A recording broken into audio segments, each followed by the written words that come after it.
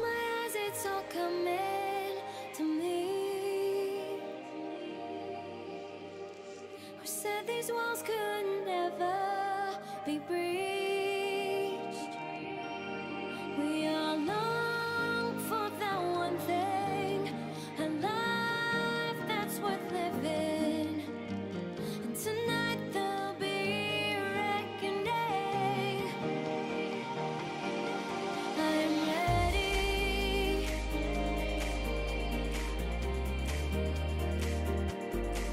Are you with me?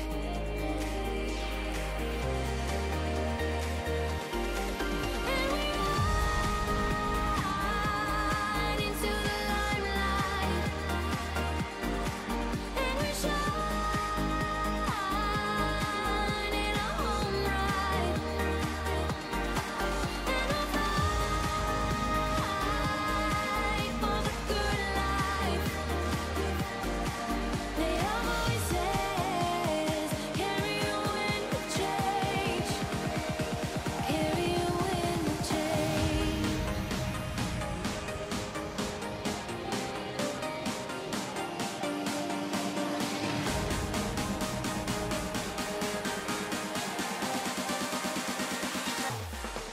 And we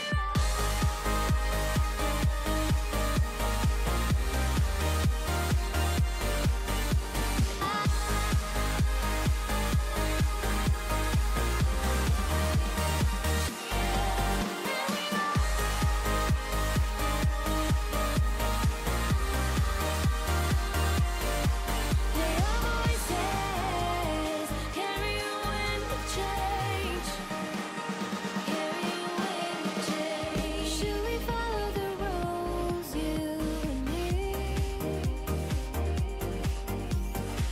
I want to beat the system, unleash me. We all long for that one thing, a life that's worth living. And tonight there'll be a reckoning. Are you ready?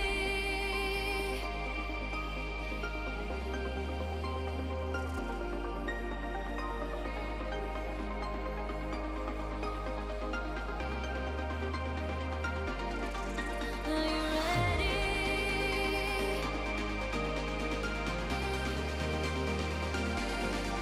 Are you with me? Oh, and we ride into the limelight, and we shine in a home ride, and we'll fight for the good life.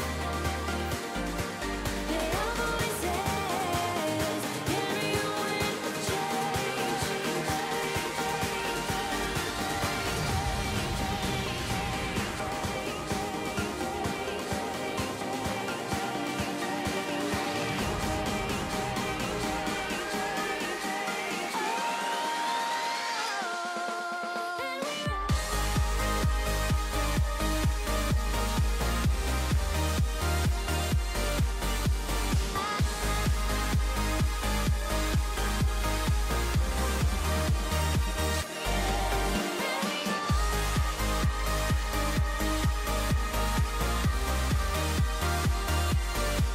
They have voices, carry you in the change, carry you in the change.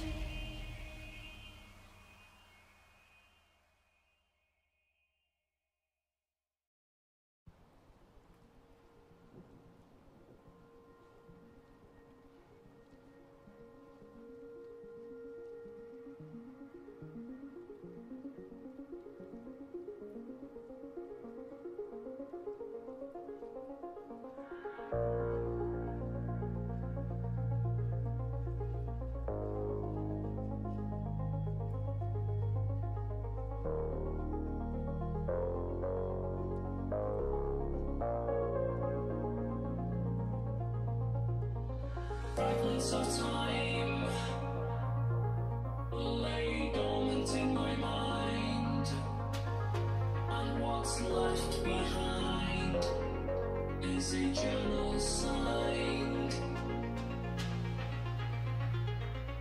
Pieces of hope are written on paper, a familiar sight, a certain skyscraper.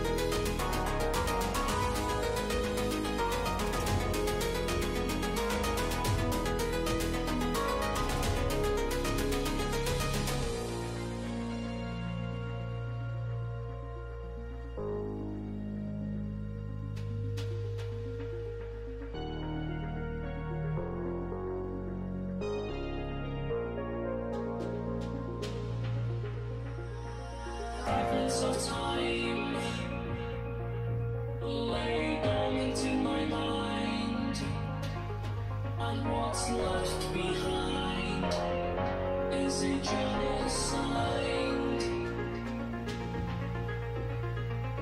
Pieces of hope are written on paper, a familiar sight, a certain skyscraper.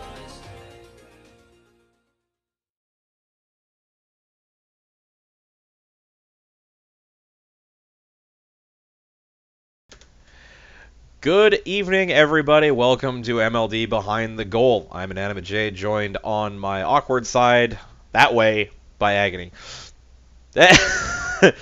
Agony actually has power this week, so it's good to see him.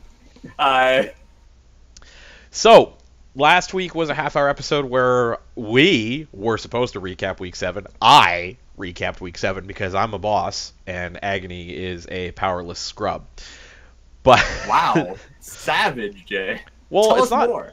Okay. First of all, I didn't know where the hell you were, because I mean, it's not like you had internet to tell me that you were, Yeah, I'm without also power. a phoneless scrub, so.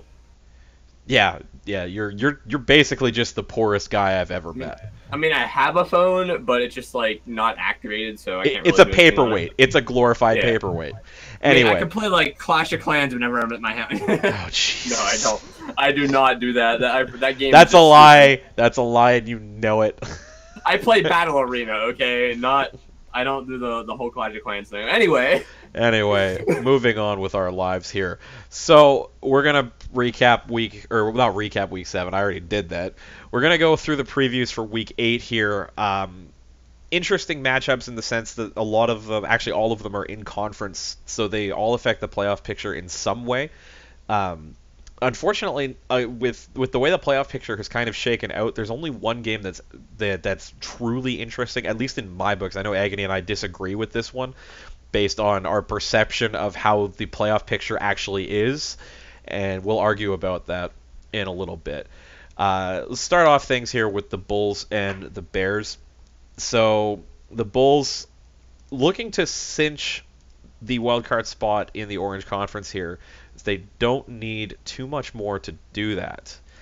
The Bears coming off of, I think it was an NCP last week, actually. No, sorry, they did actually manage to play that one out, but they have lost Alpha due to some roster decisions there. So, Agony, how do you feel about this one at least? I mean, like we were discussing off air, the Bulls can pretty much lock up the wild card with a sweep here. Well, I think the sweep is definitely possible for them. I mean, JB, J Dilly, they have like the rotational style that we sort of need to see in the all-around team. Great on defense. I think JB is looking like he's stepping up his game over the last couple weeks. So I'm going to say Bulls here, probably a 5-0, just due to the fact is their defense has been pretty on point lately. And if they keep that going, it's going to be an easy series for them. Yeah, I already see Mystery cringing in the chat because he knows damn well that the Bears are first up in the firing line, and I have to kind of agree. The Bulls have really come into their own the last few weeks. The first couple of weeks that we saw them weren't really sure what to expect with them. We saw a lot of defense come out of them, but they just couldn't really find that transition point where they could turn their defense into offense and really come away with things. They do sit second in the league in saves, I think, possibly behind.